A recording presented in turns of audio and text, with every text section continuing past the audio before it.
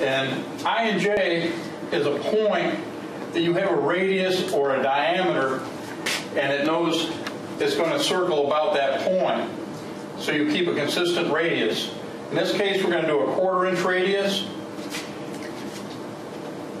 Our starting point X, and we're going to finish at this point here with X and Y. Okay, so in order to get to this point here, X is going to be 1, Y is going to be 2.75, I, which is the same as X, but we have to use I because we can't use X twice in the same line.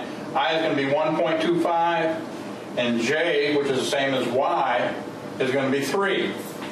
So that tells the machine how far from the points where we're running to keep the radius.